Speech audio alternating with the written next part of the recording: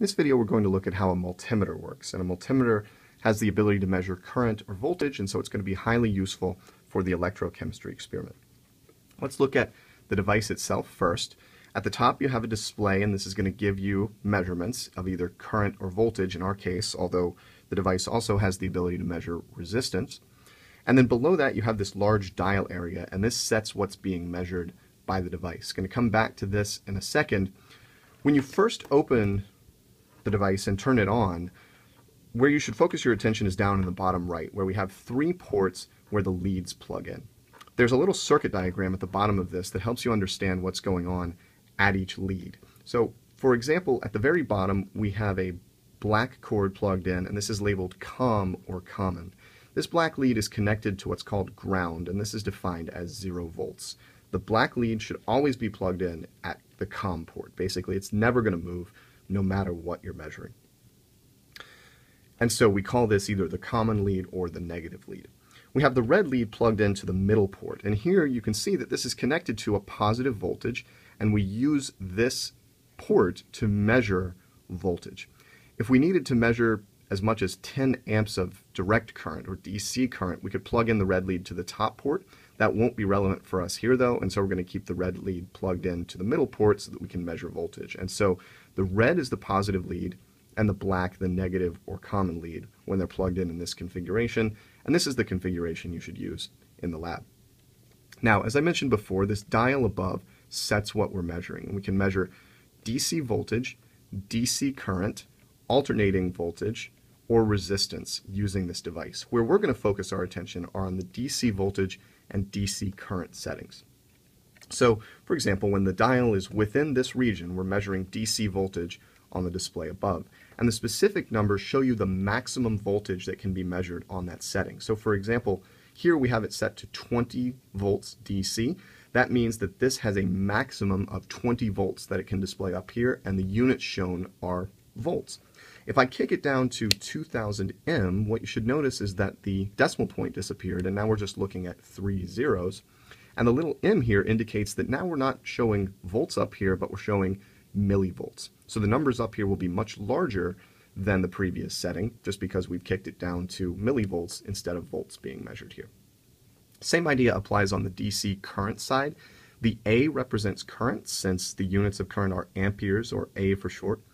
And we have settings of 200 micro, that's microamps.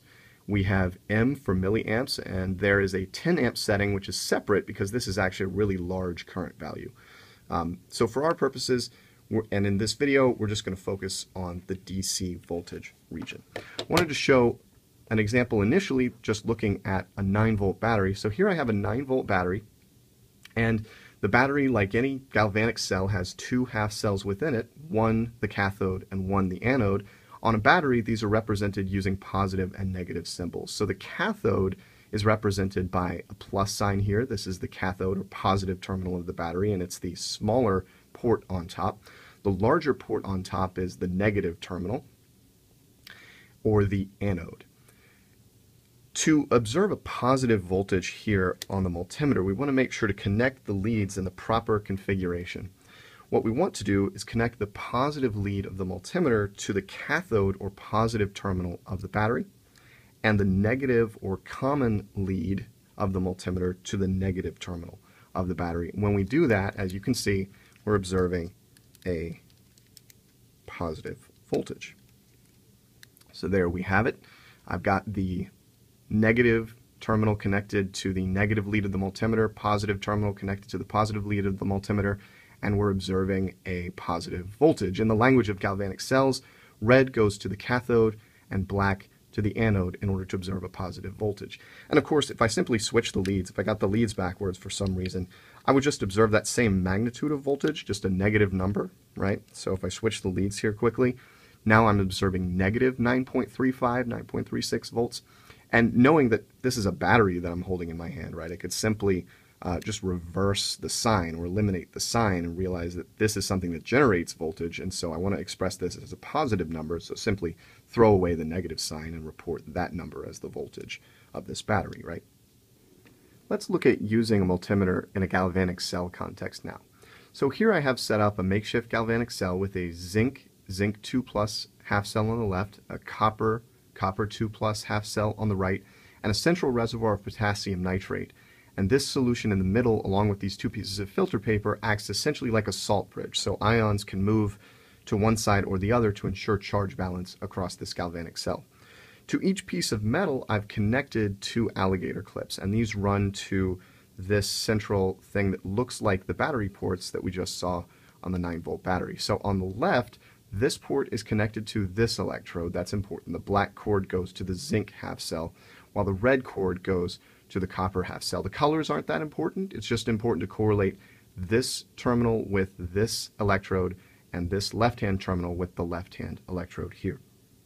Now, just as we did in measuring the battery, we need to make sure in measuring this galvanic cell to observe a positive cell voltage that we connect the positive lead, or the red lead of the multimeter, to the cathode of this galvanic cell, and the black lead, or the common or negative lead, to the anode of this galvanic cell. So that raises the question, how do we know what the cathode and the anode are?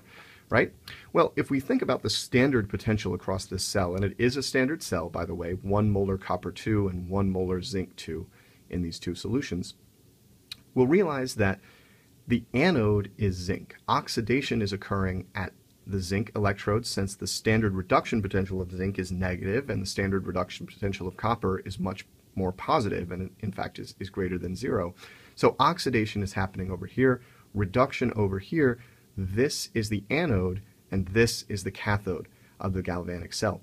In terms of the direction of electron flow, that means electrons are flowing from left to right. So from the zinc half cell through the black cord, through these two guys, and once we connect them via the multimeter, through the black lead of the multimeter, through the internals of the multimeter, and out the red lead, and then down the red cord and onto the copper metal. So think about the direction of electron flow here from left to right. When we connect the multimeter leads to observe a positive voltage, we need to connect the positive lead to the cathode. And so I've been strategic with the colors, but realize that the reason we're putting the red lead over here on the right is so that the red lead is connected to the cathode of the galvanic cell. The positive lead, note where it's plugged in, is connected to the cathode. The negative or common lead needs to be connected to the anode to observe a positive cell voltage. And sure enough, when we connect the multimeter leads in this way, we observe a positive cell voltage. All that said, if you observe a negative cell voltage, you can also realize that galvanic cells always have positive voltages. And so if you get a negative number, just throw away the negative sign, as the magnitude of the voltage will be the same no matter which way the leads are connected.